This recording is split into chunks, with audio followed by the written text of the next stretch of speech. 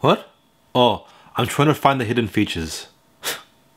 That was so bad. You got fire burning right there in your eyes. So when you got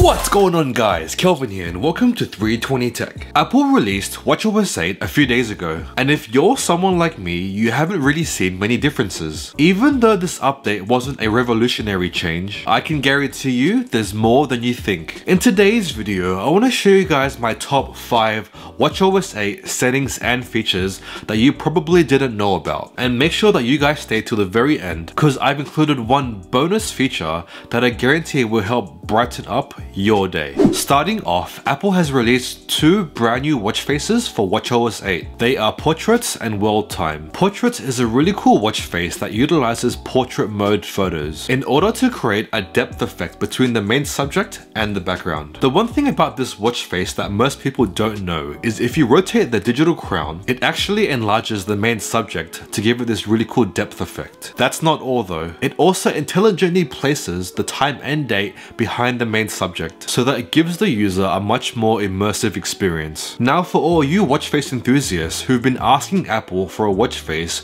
with a centered digital time, your prayers have been finally answered. The next watch face is called World Time. This unique looking watch face gives you real-time data of countries all around the world, and even provides the time for the sunrise and sunset, indicated by the sun and the moon. I think this watch face was made for passionate travelers all around the world, and for people who make a lot of international calls who don't want to bother their loved ones while they're sleeping. The World Time watch face allows for complications within its four corners, but the hidden feature here is if you tap on the time of this watch face, the globe will rotate to the country that you live in. It's so personal yet so subtle, and it's by far my favorite watch face of all time. Before I move on to the next tip, if you guys are enjoying this video, make sure to give it a thumbs up and subscribe to see more videos like this in the future. Next up, iOS 15 released a brand new feature called Focus, which essentially replaces Do Not Disturb and enables you to not only customize your home screen, and also allows you to regulate which notifications that you want to enable or disable. This is a great way to complete your daily goals and focus on what's important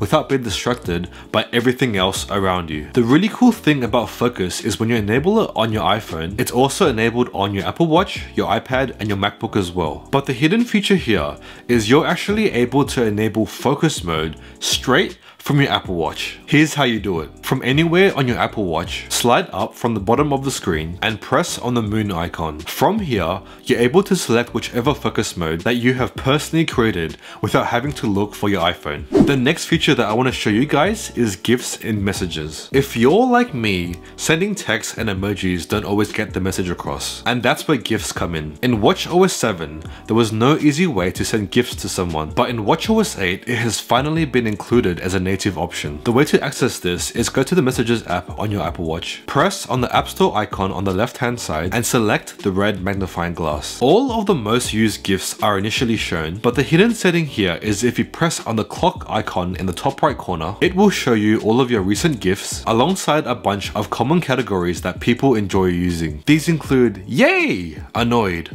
oh my god, whatever, lol, and so much more. Now, you won't have to go reaching for your iPhone when you want to send a GIF. Alright, feature number 4.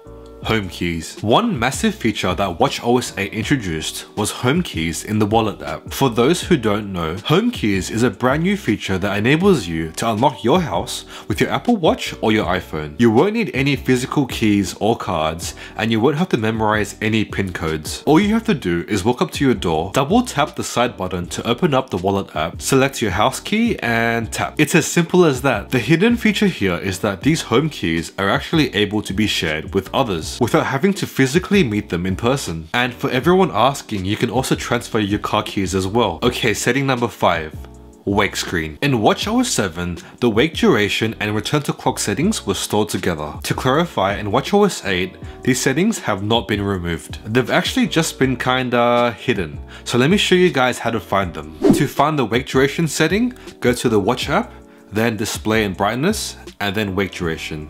It's really easy. They still give you the same options of 15 and 70 seconds, so nothing has changed there. To find the return to clock setting, go to the watch app, then press general, then scroll down and then press return to clock. From here, you're able to customize each individual app to ensure that it stays open or returns to the clock. If you guys made it this far into the video, here is the bonus hidden setting. WatchOS 8 introduced a brand new app called Mindfulness that replaced the Breathe app on previous versions of WatchOS. This app allows you guys to relax your body and calm your mind. This is so you guys can help ease the stress from day-to-day activities. These sessions by default only go on for 1 minute, but you can also extend these sessions as well. Let me show you guys how it's done. Open the Mindfulness app, press the 3 dots on the right hand side and then press duration. From here, you guys are able to customize your sessions to go as low as 1 minute and as high as 5. This is a great way to extend your sessions and have a much more immersive experience. And that's it. Let me know in the comments which setting or feature is your favorite.